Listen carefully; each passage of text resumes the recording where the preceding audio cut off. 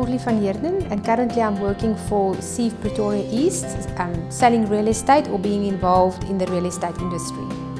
I've been a teacher for 12 years, and then when my kids got around, I started for first few years to stay at home, and funnily enough I met the people I work with.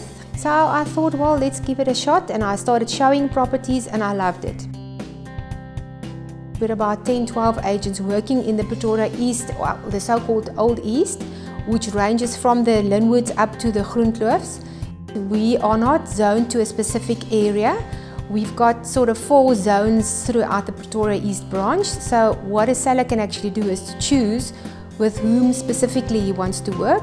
And all of us, we're 50 in the branch. So any property that you list, you actually have 50 other colleagues that can help you sell the property. Personally, I love Pretoria because, well, firstly the weather. You will not find another town in this country, or even in another country or town in the world, that's got this temperature. It's not too hot, it's not too cold.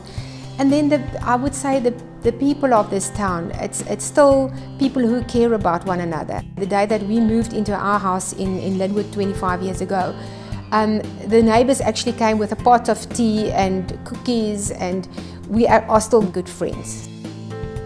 I would recommend buying in Pretoria East because if you look at the economic climate at the moment, which is actually very tight for a lot of people, we've seen that Pretoria East, the properties haven't lost their value at all.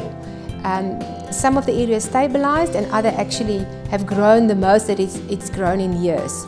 You've got the top schools in South Africa in a range of about 5 kilometers from, I would say, the center of Hatfield. If you look 5 kilometers from there, you've got about 10 to 12 schools to choose from, number one. You've got the University of Pretoria and a couple of other top schools, private schools, colleges, that is in a range of between 5 and 10 kilometers from there. So, you know, when you buy property, there's 3 things that's important, and it's location, and location, and location. I think the number one thing an agent needs to establish is trust.